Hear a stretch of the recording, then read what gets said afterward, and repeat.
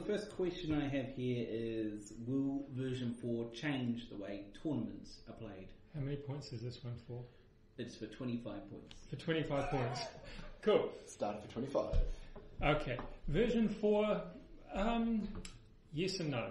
If you don't want it to, it won't change anything really at all. The only thing that needs to really be addressed by a tournament organizer organising a Version 4 tournament is how they're going to decide on the missions and who's going to attack and who's going to defend in the missions.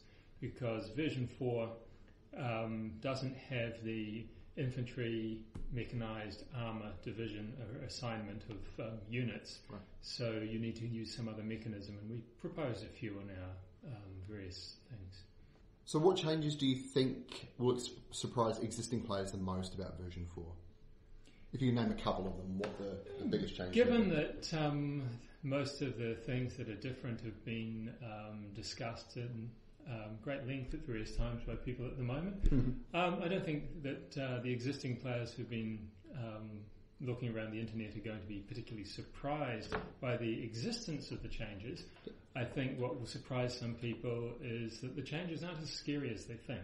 My question to you, with the reduction of indirect anti-tank value on artillery but the increased firepower, what is now going to be the best way to take out tanks and tank hordes? Well, anti-tank weapons, as you'd expect. Logic. I could have told you that. So if you've got tanks, then obviously tanks with a decent anti-tank and firepower and ideally some armour to protect them and mobility and skill and all the rest of it. But infantry anti-tank weapons are also more effective under version 4 than they were before. Unlike version 3, where they had a mixed save, sometimes the 3+, sometimes the 5+. Most guns, the anti-tank guns, the smaller anti-tank guns, are going to be a 3+ save all up. Bigger things like 88s and so forth, a 4+ save. And that makes them more survivable and more able to duke it out with tanks one-on-one.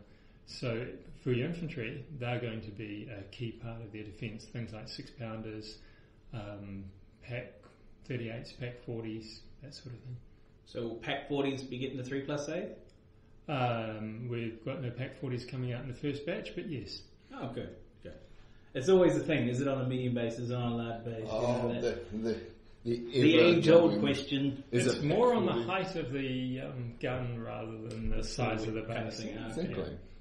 There's, so Pete mentioned in his discussion with Luke and Eric and Mitch from the WWP that national rules are being reduced. Some of them are going, some of them are staying. Are you able to provide us a little bit more clarity on exactly what's happening? Not right down to each national rule, but what is changing and how they're changing? The most important thing is that the unit cards make a huge difference to how the rules can be written. Mm-hmm. Something like, for instance, British Bulldog, which previously required a rule which you had to know, and you had to know who it applied to and so forth, can just be written on the appropriate card as a change in the appropriate statistic. Mm-hmm. So British Bulldog just is now counterattack 3+ instead of counterattack 4+. Okay. So the rule has disappeared. Its effect hasn't. And there's a lot of the national rules and national characteristics and things that can be disappeared like that. They're still in the game, but they're no longer rules. They're just part of how things work. And another example of that would be a lot of the rules like wide tracks mm-hmm. or fast tank and things like that. Because we have a mobility line on the card which tells you just how fast you move while fighting and tactical speed, crossing terrain, cross-country and road, and what your role is to cross obstacles. That gets rid of another big swath of special rules because they're just written down there as numbers. You don't have to remember that wide tracks does this or overloaded does that. It's all there in the numbers. And there's a lot of places where we've done that. Even in the rate of fire, for instance, something that's awkward layout or can't shoot on the move or something, we now have 2 rates of fire, your moving rate of fire and your halted rate of fire. So we can just put those on the cards. So lots and lots of rules are vanishing, but their effect is still in the game. The rules that are remaining are the ones that are more directly flavour related. So, for instance, British artillery was noted as being particularly fast at getting fire on the ground. So we have still a might target rule. The Americans will still have a time on target rule. The Germans still have various rules for things like, for instance, their stormtroopers move rule. They're still there in a different form. Yep. Talking about that, a lot of the special rules that were national specific have been generalised now. So, for instance, the ability to, instead of taking an assault move, to move at the end of your turn is now a general rule. Anybody can do a skill test and shoot and scoot. As long as they didn't move, they can shoot and then try and back off at the end of it. Likewise, anybody can attempt to do a blitz move, a 10 centimetre move before they move. If that's all they do, then they haven't moved and they count as being stationary. Or they can then move on further, which can speed them up. Or people can do an Avanti style move with follow me. Move and then try and push a little bit further. And it just comes down to your unit's skill or motivation as to whether they can succeed in those. So the reason for that is that people have been complaining at times like, the Germans get to do stormtroopers, but these guys did it, or these guys did it, or these guys did it, or vice versa. So by focusing on whether you've got the skill to do it or not, we can do that. So the German stormtroopers isn't now about a specific move. Yep. It's about improving their ability to make use of these movement orders. That's good. A lot of people have sort of been thinking national rules have just completely gone altogether, or they're only sticking around for the Americans and the Russians are going to get hosed again, whereas it sort of seems it's incorporated into the actual card itself. Absolutely. Rules and so forth. Yeah. So less rules on paper, actual rules in front of you on a card. Or the unit-specific stuff, or it's available as stats on a card rather than rules on a card. Although there are still some rules on the cards as well for various things. Yeah. There's a lot of talk about version 4 being a dumbed-down version of Flames of War. What are your thoughts on that? Well, for a start, I wouldn't write a dumbed-down version of the game, so I don't think it's dumbed down at all. It certainly is simpler, cleaner and faster to play, and the rulebook is about a third the size of the current version 3 rulebook. However, the way we get that is the important thing. In version 3, we've got a lot of flavour text before the rules. And getting rid of that halves the size of the rules and also gets rid of confusion. If you've looked on the forum, you'll often see newbies confusing the flavour text for part of the rule. So getting rid of that just keeps it clear. This is the rule. The explanation and so forth we'll do in web articles and things like that, rather than actually in the rules. And then we've actually taken out, as I said, lots of those special rules. They're now just numbers on the card or simpler things. And we've looked at a lot of the rules that were just so complicated that nobody could understand them. I mean, a good example of that is hit allocation.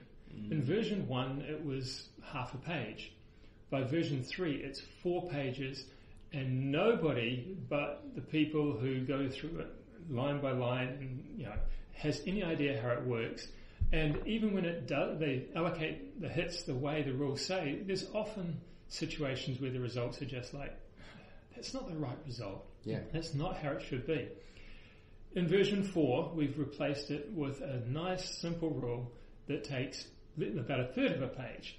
So that's the focus. Hasn't been so much on removing stuff, it's just looking at the stuff that's way too complicated, doesn't add anything to the game, or doesn't add anything worth the amount of writing and thinking to the game, and just closing them down. So it sounds simpler. So it sounds like people are confusing streamlining with dumbing down. So yeah. I think the tactical complexity under version 4 is actually considerably greater. The new movement system, the new movement orders, and the rebalancing of some of the weapon systems and so forth. So you're talking about artillery, rebalancing it so that artillery is about digging infantry out and digging it out faster. So instead of spending 20 turns sitting there just going boom, boom, boom, it's like if you're going to spend a long time digging out infantry, let's just condense that down and make it a little more lethal so you can get on with the next phase again. We make it slow enough that if the opponent's got something useful they're going to do in those lots of turns, they can still do it. But fast enough that it actually gets the game moving again. Obviously there's a lot of talk about how the hobby is sort of is stagnating a bit. Older players have been around for a long time and not a lot of new blood, because of video games, whatever it may be, is not getting them in. But how do you think version 4 can help bring both old players who have left the hobby and new players back into the game? I think there's a number of things here. For the older players, the biggest thing is going to be, hey, it's something different and new.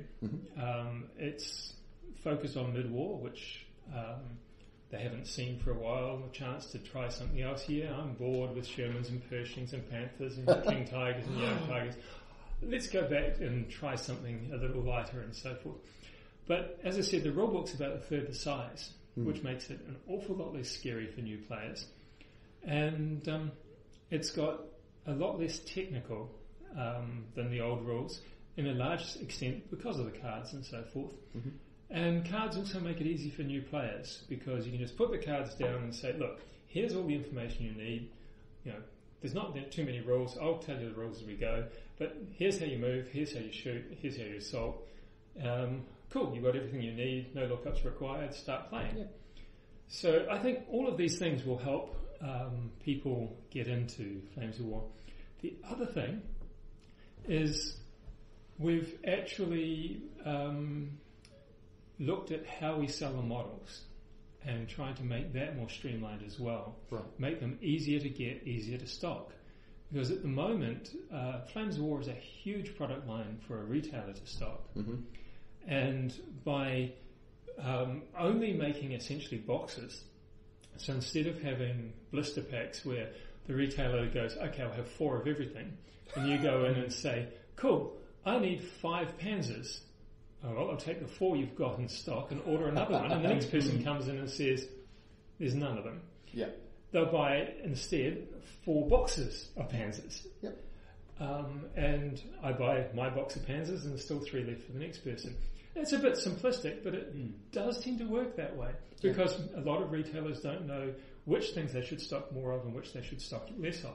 So we're packaging them in a useful block for the retailer. And also, by bringing the product range down like that, instead of having hundreds of codes they've got to stock, we're talking about a dozen codes at a time, 2 dozen codes. Yeah. Much, much easier. Yeah, I think that's something that Pete sort of alluded to, where you can, with the way that it plays now, you can select your force, and from the card that you pick, or the piece of the force that you pick, you can buy a box that corresponds to that card, so you don't have to, like you say, buy a box and then 2 extra blister packs to get the pieces you need. I think it's a really great idea. It's great. So, like on that, buying the list by the box, version 4, how do you think the way lists will change how they'll be built? Because you've got what seems like a lot of freedom now. I think that is the key thing, in that we have brought in a multiple company thing where basically what you previously thought of as combat and weapons is now what your company exists of. And then you can buy as many of those companies as you like, and then a support block to support them all. And the advantage of this is that players can be a little more free in getting the stuff they want. Hey, I love this stuff, and I love that stuff, and I love that stuff. Yeah. I'm going to get a company of this, a company of that, support it with one of these and some of those and so forth.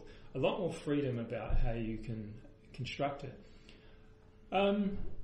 And we've played around with a few things to try and bring a bit more balance in.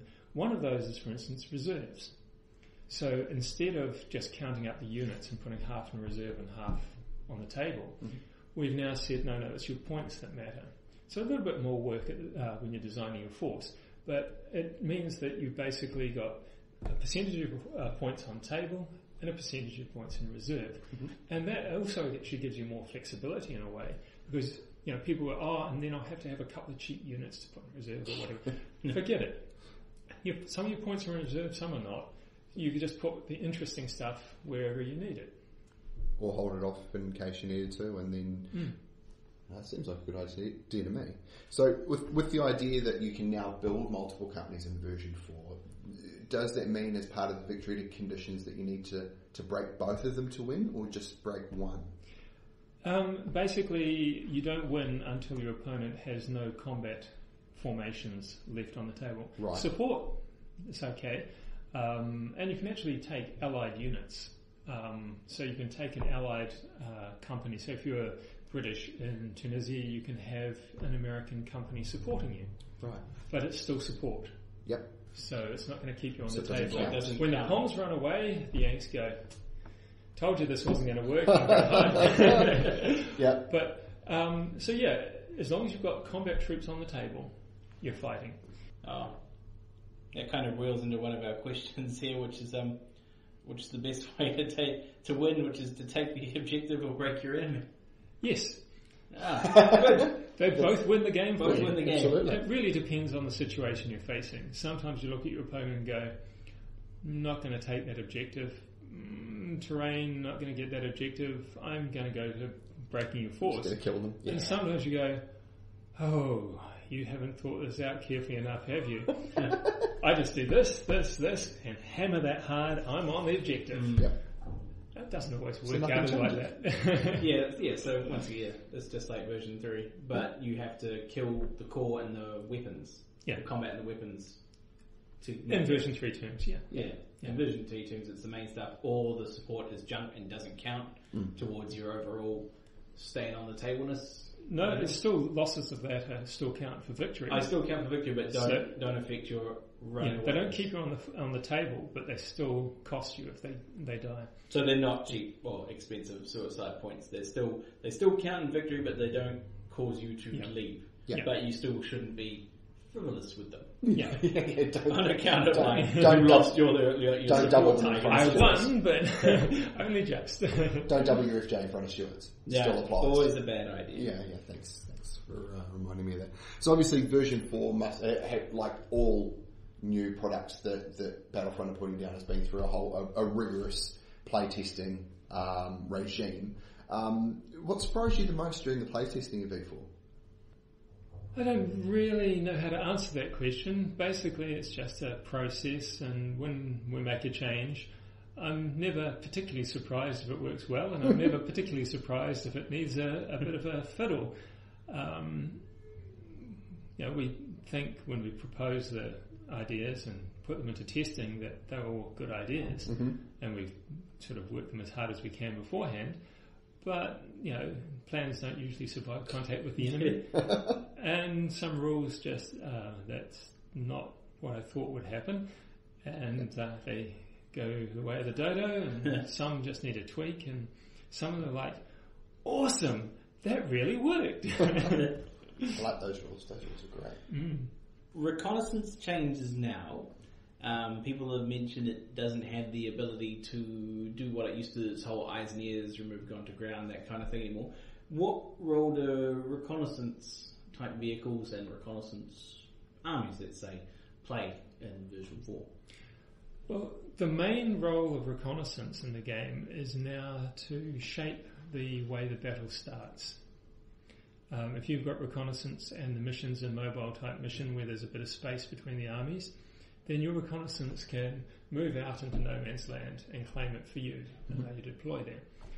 In a head-to-head, face-to-face battle like No Retreat, there's not really much space for that. I mean, you're right up in front of the enemy's defences and ready to go. But something like counter-attack or something like that, there's room for some freewheeling manoeuvres around the flanks, and your reconnaissance can be useful for grabbing ground like that. So when you say it pushes your deployment, does that mean your entire deployment gets pushed out? So if previously you could only deploy within the map space, now your reconnaissance has gone forward and occupied the empty space, you can then say bring your platoon of T-34s up behind it. Yeah. And already start further ahead. Yep. Okay, so that's actually pretty good. That's very good, actually. I mean, of course, there's still, Again, one of the things with the cards is it's much easier to slice and dice things a little more finely. So whereas something in the past was either a recce team or wasn't, and for instance motor soccer reconnaissance perhaps was an example where that wasn't the best conglomeration of rules going together. Now we can slice and dice things. So things can have that spearhead rule we've just talked about, and they can be scouts, or they can be both. So some things are not particularly sneaky, but their job was to grab ground early. Yeah. Some things weren't out there grabbing ground early, but are sneaky, like an observer.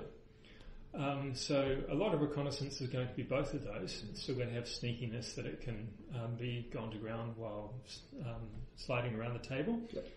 And that's the main focus of the reconnaissance stuff at the moment. It's still useful for moving around the flanks, grabbing objectives, threatening objectives to tie down troops and so forth. As you mentioned, the old eyes and ears rule has gone. The reason for that is it was never used or working the way it was originally intended. It became a way for people to get rid of what we were trying to do in version 3 by increasing the save of guns and try and roll it back to version 2 as one of the big things. And that's why it's now just a flat good save for guns. And one of the reasons that can work, coming back again to the cards, is we can tailor the movement rates and the rate of fires moving and so forth, and give the guns the appropriate behaviour without having them. Because way back in version 1, when we were doing version 1, one of the issues was that Russian 45s became some of the best infantry in the game. This was before we put in some extra rules and so forth. They had gun shields, they moved as fast, and they shot really well. The only thing they couldn't do was assault. So, things have moved around since then. But, So it is. I mean, again, that doesn't sound like an issue to me. It doesn't. It sounds like you're losing something that you're saying wasn't used as envisioned, but the main reason your move gone to ground most of the time it's two reasons. One is to fire all your T-34s or Shermans one big volley at the platoon of infantry, or to call an artillery strike on an easy to hit. But now artillery works completely differently. It's flipped backwards. You target a spot, you fire bombardment at it. Yep. It doesn't matter. Doesn't matter if they've gone to ground or not. No. And in terms of digging out infantry, if you're sitting there with your tanks shooting them up, it's going to be a long, slow task. Yep. But we've got the tools that they used at the time. Artillery and infantry. Tanks are not the best things for getting rid of infantry. That's why infantry still exists. If infantry was easy to get rid of with tanks, there would be no infantry left. If the Israelis tried that, they thought, we don't need infantry, and then discovered that infantry are actually hard to dig out and had to suddenly get more infantry. Air. Let's talk about air. How does air differ in version 4 now? So I never played version 1 and version 2. I started with version 3, so I understood the air in version 1 and 2 was multiple planes. Is that right? Air in version 1 was multiple planes, but they're all individual planes and they could go anywhere they wanted. Yeah. Unless you rolled a 1 and then your enemy placed them where he or she wanted them to, which was usually on your stuff. Yes. And you still had to roll for the number of aircraft. It was 1 to 3 that you got in, but okay. Well, now I'm going to jump to one side here. One thing we haven't mentioned is that we've got, in a way, 2 versions of version 4. Yeah. Yes. There's the mid-war version, which is pure version 4. And then, because late war is so big and so complicated, complicated is perhaps the right word, but also so well developed, there's no way we can suddenly convert the whole thing to version 4. So what we've done is we're going to give away a free rulebook, and with it, this rulebook will be slightly different from the mid-war rulebook in that it will have conversion information in it, how to take your version 3 stats and use them in version 4, and how to take your version 3 intelligence handbooks and use them in version 4. So basically take your existing army and play with it in version 4. Perfect. And so aircraft works slightly differently in terms of numbers and so forth in the 2. But the fundamentals are, the biggest difference is aircraft is a finite resource. Mm-hmm. So previously, for instance, you could just go, okay, I attack your AA. Oh, I got shot down. I attack your AA. Oh, I got shot down. I attack your AA. Ooh, I got your AA. Cool, there's no more AA. Now, if you get shot down, that's it, you're gone. Your aircraft are fairly tough. They're harder to shoot down. Mm-hmm. But once they're gone, they're gone. And that's the biggest difference. Other than that, the other big difference is that bombs and things like that are still artillery. Yeah. And they have very little... Aircraft now are pretty much just flying tanks in a practical sense in the way they shoot and so forth. Okay. Of course, they move by just appearing where they want because they've got infinite move and only AA can shoot at them, blah, blah, blah. But when they're actually fighting, shooting at you, it's basically as if they're flying tanks. Okay. So if they've got bombs, it's an artillery bombardment and the unit just goes thump, we're hitting that point. Mm-hmm. If they've got cannon, then they just shoot like tanks. What about rockets?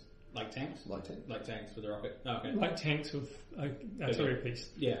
It's not just artillery again. A bigger bomb. Oh, something like a Calliope or a Kachuki or something like that. Bigger bomb. Yeah. Sorry, I got confused. So that's, that to me, that makes, I suppose, it makes fluffy sense because you would never have, or in a battlefield situation, if, for instance, the Luftwaffe are going in and bombing things and finding that their Stukas are getting shot down, they're probably reluctant to send more. Mm. Yeah. And also, it's in terms of the way they operate, there's a lot more of the streamlining you were talking about, I like that word, and that very few rules now differ unnecessarily between tanks and aircraft, whereas there are a lot of things where tanks do it this way, aircraft do it this way, artillery do it this way, aircraft do it this way before. Now, if it's doing the same job, it uses the same mechanism. Makes sense to me. That's good. I like that. So you never take air? No, I don't take air. It never shows up, so what's the point? And I'm sure even in this version, if I took it, it wouldn't show up. So you shoot it down. If you shoot it down, sorry, I should come back. Would that also be a victory point? You kill all the airplanes? It's a unit. Yeah. Ah, unit destroyed. Unit points for me. Good. I'll stick but with my if it never fire. turns up, it's never going to get shot down, so you don't have to worry. That's right. A unit that's perfectly safe. Aside from command stands and staff teams, are there any other units or things that are going to disappear? Well, if you're buying a mid-war army, then the answer is nothing disappears because they're just not there. Your artillery battery consists of 4 guns. Mm-hmm. But if you've got an existing late war army, then there are rules in that conversion guide that, as I said, that say, for instance, your staff team and your gun unit command teams don't exist and your number of observers goes down. But your infantry, still the same. You've still got your little command stand for your infantry platoon, all the rest of it. Extra it's just those extra clutter around the gun units that's disappearing. That's good. So it doesn't do anything except maybe... Well, your breakpoint's always going to be 2 anyway, so... Yeah. You have to kill. There's less things to kill to hit the breakpoint, but it's still, with a bigger gun team, you'd have to previously reduce it down to half before they all do a test, but now it's down to 2. And they get a bit of save. Down to 1. Oh, down to 1. Yes. Oh, yeah. You're not testing until you're down to a single gun. Oh, that's right, gun teams. And better save, like Greg said, and you probably shouldn't put them out where they're being shot. It's probably not a good idea. Yeah. No. Unless it's a 25 pounder, which is an awesome anti-tank gun. Only if all the rest of your anti-tank guns are dead. Nah. Just mid-war, if you place quite it in a the useful wrong place, dual-purpose weapon. I suppose. You put it in the wrong place like I normally do, it's like, now I'm an anti-tank gun, oh no. That's what it is for. Yeah, I suppose.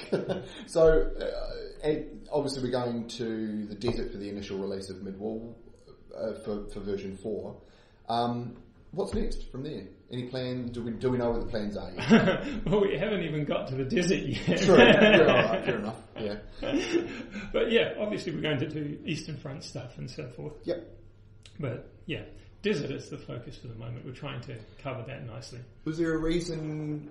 Question not on the sheet. Was there a reason why you went for the desert instead of, say, the Eastern Front?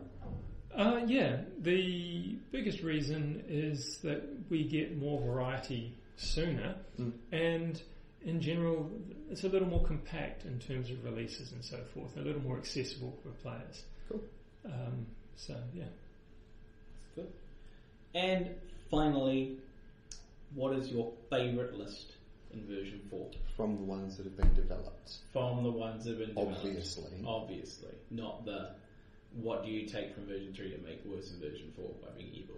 But Mid-War Marines with late war points. Oh, Yeah, that would be so good.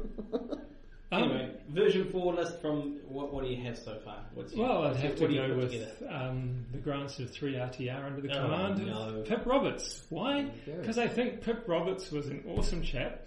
So 3 RTR sounds like a fun unit, and I've got a 3 RTR, but I'm going to have to rebuild it in new plastics at some point because the new plastics are just awesome. We've seen some of the new plastics, especially for what did we see? We saw the Grant, we saw the Sherman 25 pounder, the 88 in actual grey plastic. That was cool.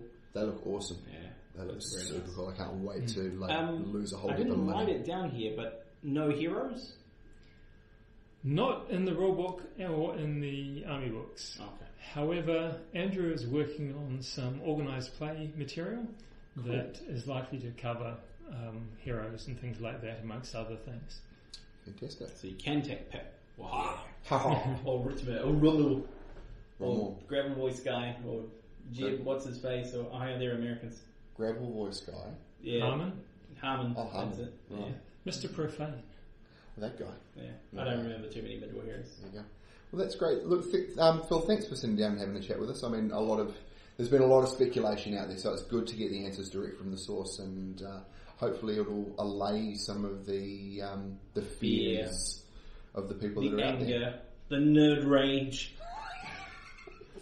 We have to stop it. Stop the rage. Stop it now. Smile. That's great. So you. Hi there. Thanks for listening right through to the end. It's Dan here. Normally we'd put this kind of thing into our podcast. However, we decided that it was much quicker to get it out to you via our YouTube page, hence the pretty pictures and the actual recording with no video. Hopefully this has given you some insights into version 4. And if it has, comment below. If it hasn't, please let me know. Anyway, Greg and I would like to thank you for watching. Like and subscribe.